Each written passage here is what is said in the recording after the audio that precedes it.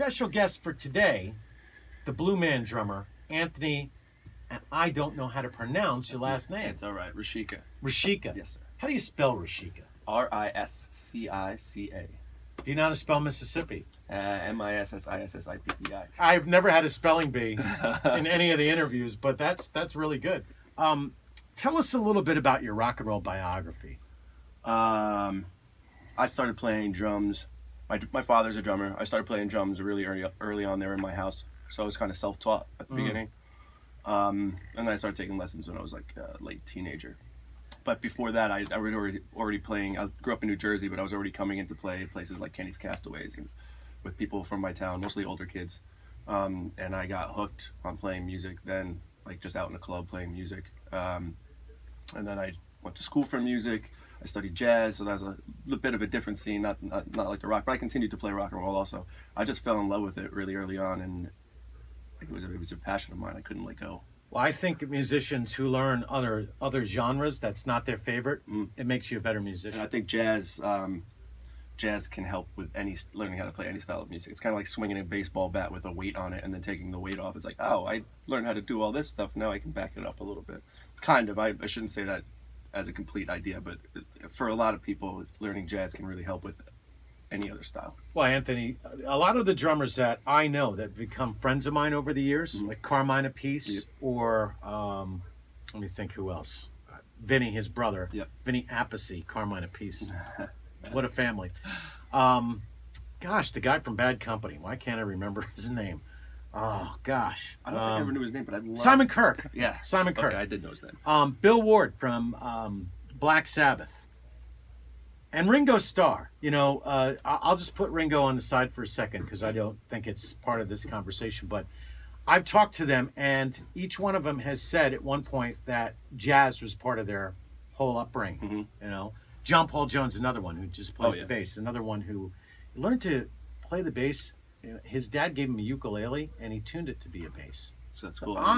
Right? He's also a great piano player. Yeah, he is. Great all on the Mellotron keys. Stuff. Yeah, all the Mellotrons. I mean, a person your age, you probably have never seen a Mellotron, have you? I have seen a Mellotron. Oh, okay. Well, explain to somebody who's listening, tuning in for the very first time, what a Mellotron is. A Mellotron was basically like the first sampling keyboard. It was analog, so you could record, let's say, some strings onto the tape, and then when you pressed the different keys, it would play that tape at a different speed, so that you could basically take in one analog sound on this piece of tape and then transfer it to each one of these different notes. That's right. So you could create, I mean, yeah, the flute sounds at the beginning of Stairway to Heaven. That's a Mellotron. Beatles used it all the time. Oh, yeah. You know this. Ringo actually used it on Ringo Rama when he produced that with Mark Hudson. I asked him, "Where'd you find a working Mellotron?" There's one in the neighborhood. Well, now they make new kind of like, I think they're like digital versions of it. Well, you know, that doesn't really count. Yeah. I mean, the Lumberson gigantic Mellotron. Yeah, primarily a tape machine with a keyboard attached to it. Run off of air, I believe. Right? I think I'm not sure. Air would force through it too. It was like a really interesting. That's possible. Piece of machinery. Yeah. Musical machinery. Yeah. All right, so you learned how to play the drums. Your dad did your dad end up doing that for a professional kind of thing? He did for a long time. He went to Manhattan School of Music, then he did club dates for a long time, back in the 80s, like early 80s, through the 90s, until it got replaced by DJs. But yeah, he did that. I used to carry his drums for him sometimes. He's also a band director at a high school, and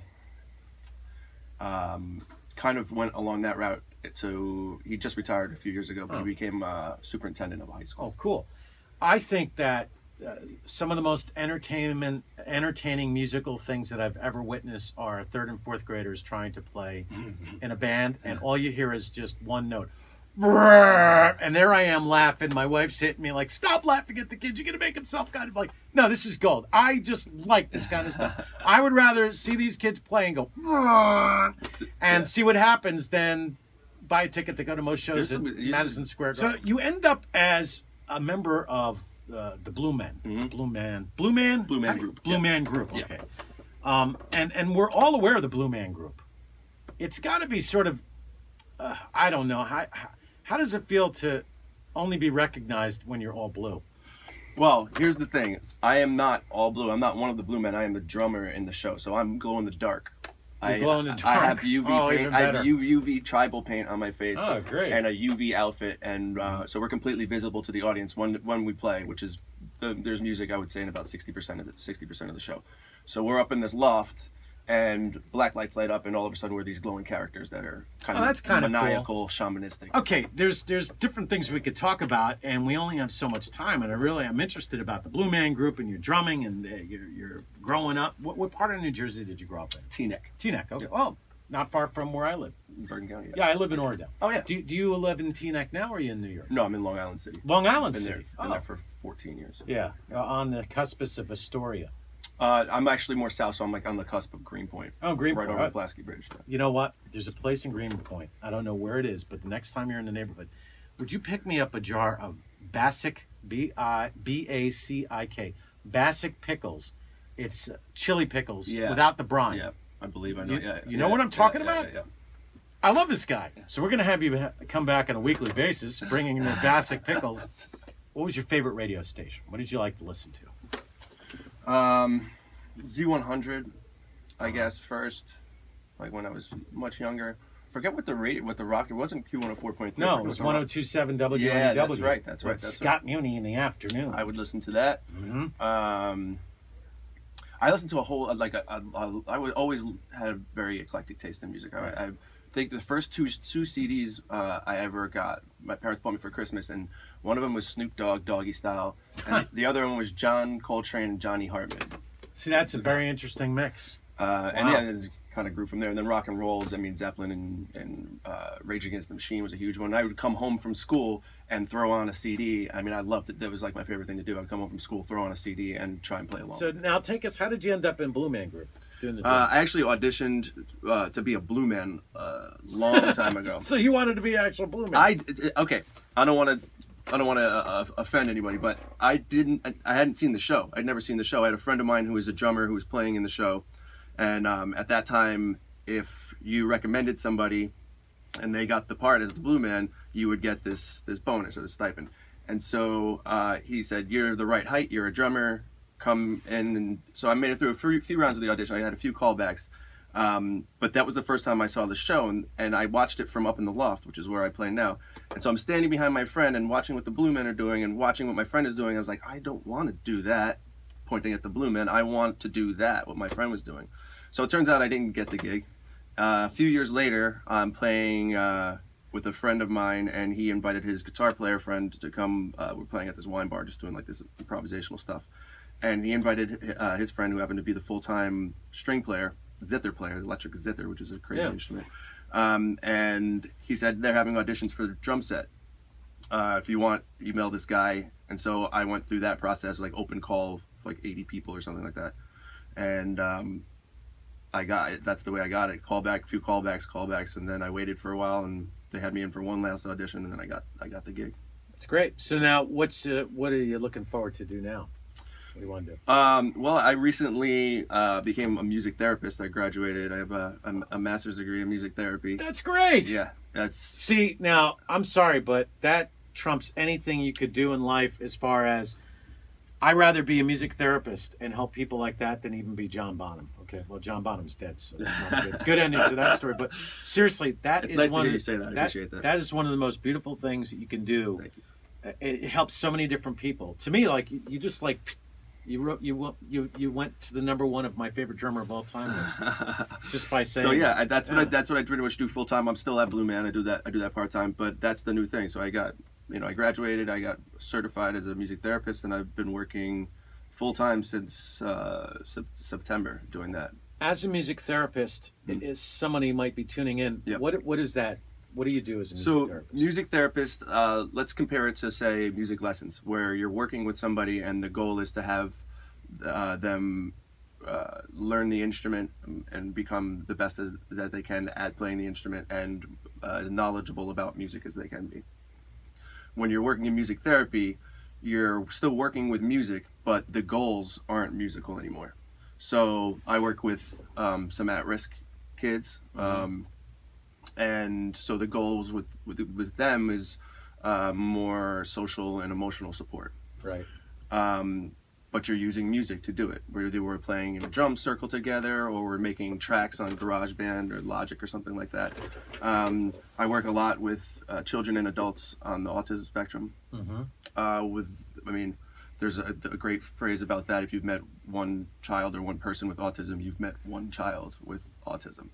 They're all unique. Yes. Everybody's unique, obviously, but you're dealing with different cognitive levels of cognitive functioning and that kind of stuff. So each client that I have on the spectrum is a different thing. But in that realm, you're working a lot on just being able to be there with somebody else, somebody that doesn't have the. I work a lot with nonverbal clients, and with them, it's about connecting and allowing them a way to communicate with somebody else that they're not usually capable of, because they don't have the language. But if you can link up with them and start to play a drum with them, you can see, a lot of times you see their eyes light up and they're like, oh, like they feel heard, and they feel like they're communicating. Or I can't speak to how they feel, but to me it feels as though there's a communication happening between me and me. Yeah, I think that you're probably it's an intuitive kind of thing. You get it. You both get each other in a nonverbal way. I would imagine that a person that's on the spectrum, when they pick up that drumstick and they start making noise, it's beautiful music to their ears, and they feel like they're creating something. Yeah. And that's a great way to feel a sense of purpose and value, because now you're creating something. And then they look at your reaction, you're like giving a smile on their face. They're like, I'm doing it right. Right. Because so many times, I would imagine that a person that's on the spectrum or might be severely disabled, maybe nonverbal, people really, they just tune them out, or they step over them, maybe emotionally, or they just like ignore, right? Yeah. Go on passing, like so many homeless people that you see. We all know that we can't feed everybody and we can't take care of everybody, but you can say hello to everybody. Right. You can go, how you doing? Simple things like that. Or if somebody comes up to you and they start speaking to you, just listen to what they have to say. If they go, I need money for food, and you don't have it, just go, I'm sorry. I wish I had it. I just don't. Right. But if you're here tomorrow, I'll bring you something. Right. Or, there's always a way to figure out the problem. Right. Just taking a little time. But the nonverbal kid on the spectrum, without giving any names away, I can't. It's HIPAA. I understand that. So, what was your first experience with a child that's on the spectrum, and the very first time you started doing the music therapy with that person, or maybe tell us a time where you really felt like, oh my gosh, what a breakthrough. Okay, I have a good one. So I was working, part of my internship in my second year of school was working at a school for autism out in Brooklyn, and he wasn't completely nonverbal.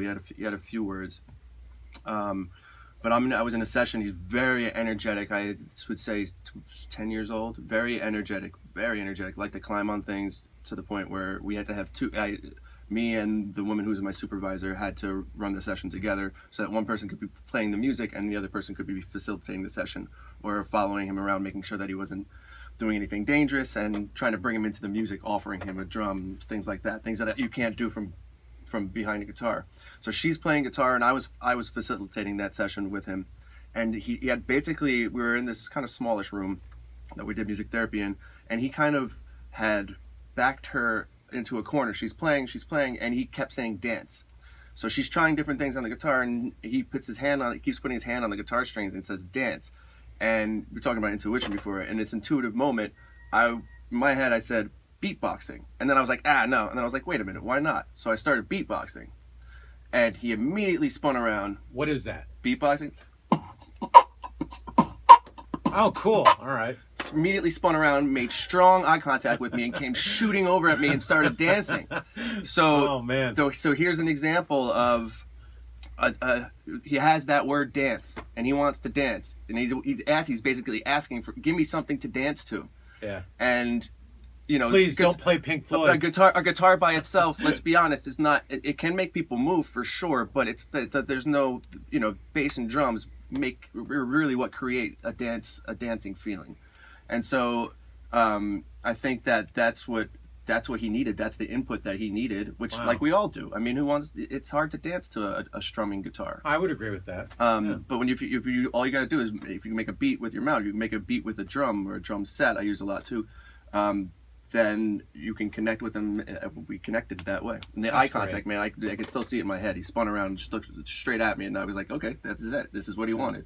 Are you still in contact with that person? No, because I don't work at that school anymore. I was just for my internship. Yeah, that must be a hard thing for you. It's not like moving away from clients or ending therapy is tough for both of us. For everybody. But I would say that don't worry about it, because someday, some way, you'll meet again, which is really cool. So it was really nice that you stopped over.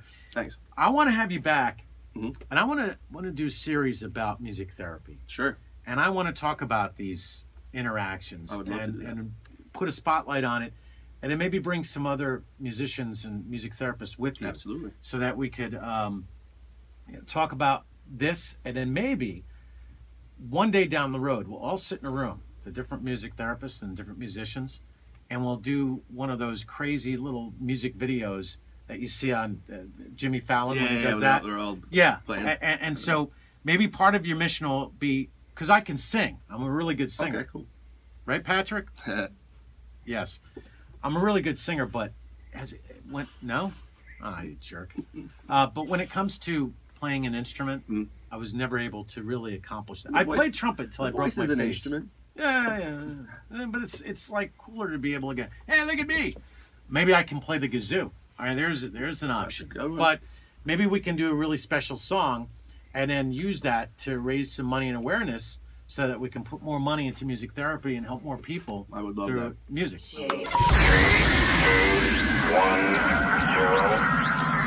Broadcasting from the Rock and Roll Bomb Shelter. I'm ready. I wanna rock! Surrounded by radioactive biscuits and the world-famous Rock Hives, located 40 feet beneath the radio station. It's the Big Fat American Rock Show with your host, the Doc of Rock, the Professor, everyone's favorite mad music magician, crazy uncle, and your best friend in the whole wide world, Zach Martin.